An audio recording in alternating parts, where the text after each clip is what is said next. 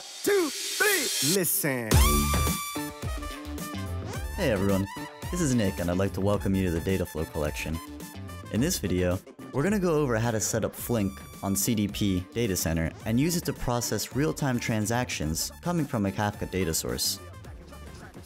To start off, you'll see we have a data center set up with 3 hosts. This specific deployment has many services installed, but the ones we'll be looking at today are Flink, Kafka, and briefly Yarn. In the case of your deployment's not currently running Flink, you'll simply need to add the parcel and deploy it. To do this, within Cloudera Manager, go to Clusters, Parcels. We'll need to add our new repository here, and then distribute and activate the parcel across the machines. Once this is done, you'll want to go into your cluster and add the service. With the service added, we'll need to take the same version of Flink and push the jar file to a specific file directory on our host machine and change the owner to Cloudera SCM. Now just restart the Cloudera SCM server and export the Java home path and you're good to go. For this example, we're going to follow one of the tutorials that we've linked down below. We won't focus too much on the code itself as that's beyond the scope of this video, but the code is available via Git for anyone that wants to see it or follow along. We're going to take a step back to talk about how you would leverage Flink in a real-world scenario by putting ourselves in the shoes of a massive online retail store. This store can have tens of millions of individual items with thousands of transactions happening every second. We'll show how you can use Flink to keep each item's quantity updated by writing logic that runs real-time on a stream. First, we're going to create a steady stream of transactions that we're generating at random through the use of a Flink job pushing into Kafka. We'll then set up another Flink job to do the processing of the transactions by subscribing to that Kafka stream. For each piece of data that we'll be producing, we'll create a transaction ID, a transaction time, a randomized item ID, and the quantity being bought or sold. We'll be using this data in the other Flink job that we'll be deploying, which we're going to call Transaction Processor. This code runs logic that will take each one of these transactions and use the item ID as a key for which item's state to be updated.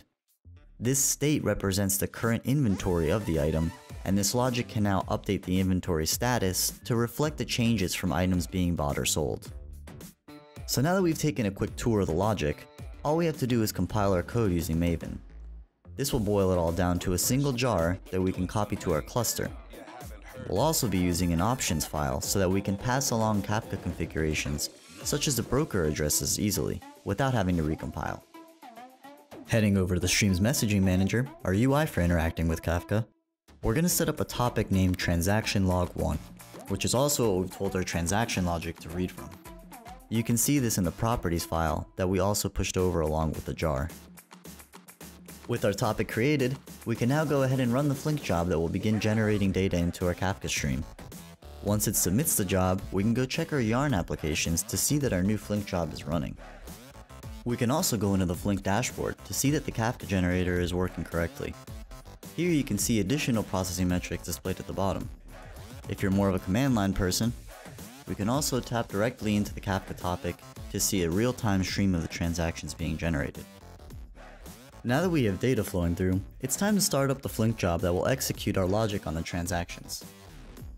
Since we have all our logic already compiled into the jar we pushed, all we need to do is run another Flink job on our cluster.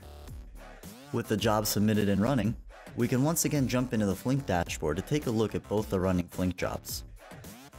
Here you can see that we have our transaction source from earlier now sending the data into the transaction processor. On the bottom, you can see the amount of records sent by the source as well as received by the processor.